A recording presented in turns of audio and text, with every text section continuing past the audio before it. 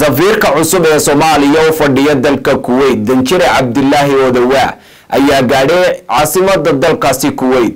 Safiirka Cusub ee Soomaliya oo fadhiya dalka Kuwait danjire Cabdullaahi Odawa ayaa gaadhay caasimadda dalkaasi ee Kuwait.